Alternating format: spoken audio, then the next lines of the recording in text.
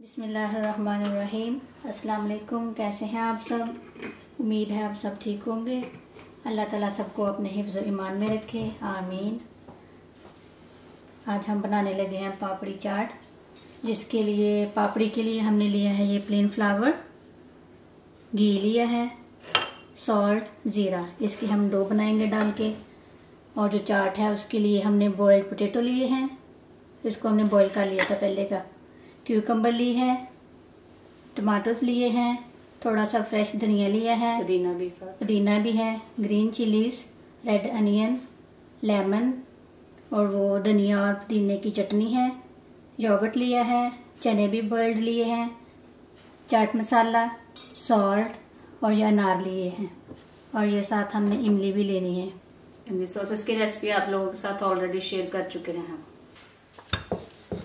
ये हमने छोटे छोटे उसके बॉल बना के ना डो के उनको बेल लिया है।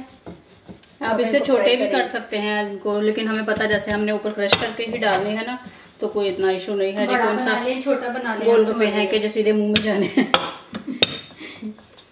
तो ऐसे इनको पीसेस को ही ऐसे ही कर लेना है फ्राई।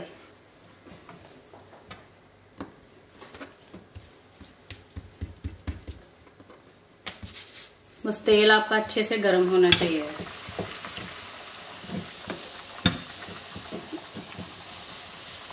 गोलगप्पा भर गया माशाल्लाह।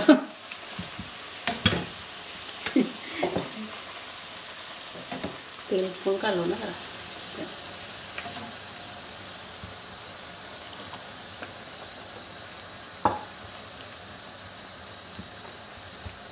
ये तो माशाल्लाह छोटी सी पूरी बन गई है क्या? हम जब वो काट के बना लेना तो वो इतने नहीं फूलते हैं जैसे नमक पारों के जैसे। जानबूझ के ये शेप किया था कि चलो छोटे छोटे हैं ना तो इजी से टेस्ट भी नहीं आता ना। हाँ जी, डिफरेंट हो जाते हैं। पता होता है इनके गोलगप्पे बना लेते हैं। 2 in 1 आप ऐसे कर सकते हैं।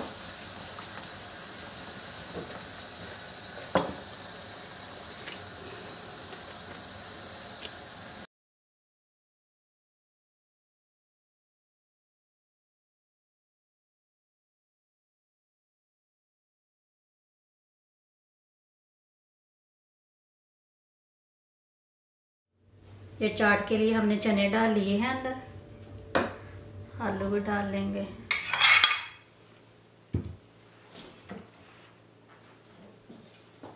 क्यूकम्बर हमने हाफ ली थी, बड़े साइज की थी ये। टमाटो अब अपने हिसाब से डालें। धनिया पुदीना, मतलब अगर कम खाते हैं तो कम डाल लें, अगर कोई चीज़ नहीं इनमें से पसंद तो वो स्किप कर लें।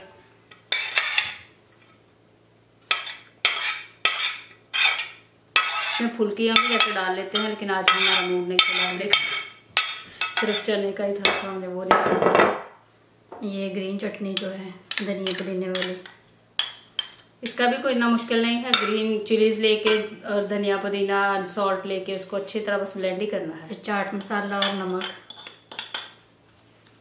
आप चेक कर लें, अगर कुछ कम लग रहा है तो और डाल लें, एडजस्ट कर सकते हैं।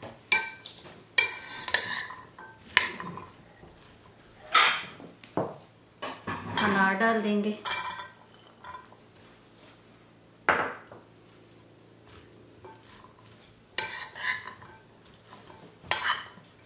इतनी अच्छी स्मेल आ रही है, ऐसी हम पाकिस्तान में ना स्कूल में खाते होते थे, वैसी स्मेल आ रही है चाट की।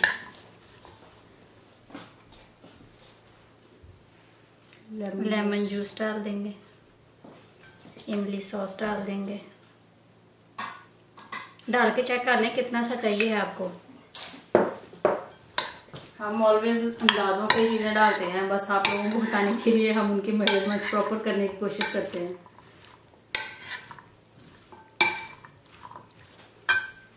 ये इतने इस स्टेज पे ऐसे खाने के लिए भी बहुत मजे की होती है। योगर्ट डाल लेंगे थोड़ा सा, हमने इसके अंदर ना दूध भी मिक्स कर लिया था। देख लीजिए जितना चाहिए है उतना यूज़ कर लें आप। ये लीजिए हमने उसको सर्व करने के लिए ऐसे अपने सर्विंग वाले में डाल दिया है। बस अब आप इसके ऊपर ऐसे अपनी पापड़ी आपके सामने डालेंगे। पापड़ी अपने बस तभी डालनी है जब सर्व करना है, वरना फिर वो सौगी सी हो जाती है, फिर वो अच्छी नहीं लगती है। क्रिस्पी क्रिस्पी के साथ ही तो ये मज़े का लगता है।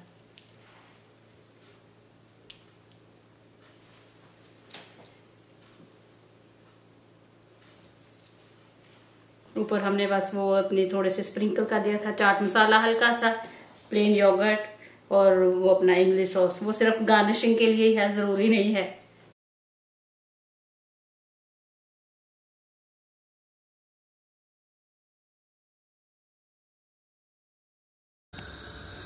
ये जो हमारी पापड़ी की लेफ्ट ओवर डो है ना, ये देखें, उसको बड़ी सारी उसकी रोटी बेल के पिज्ज़ा कटर के साथ इसकी ऐसे शेप काट ली है।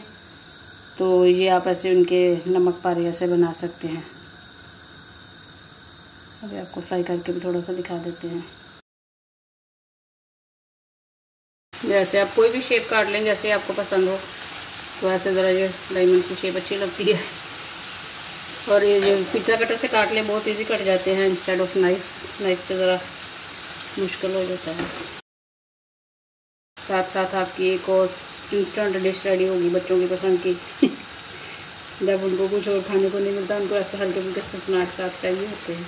ये ले हमारे नमक पारे भी रेडी हैं। जो पापड़ी से डो बची थी ना लेफ़्ट ओवर के, हमने नमक पारे बना लिए थे।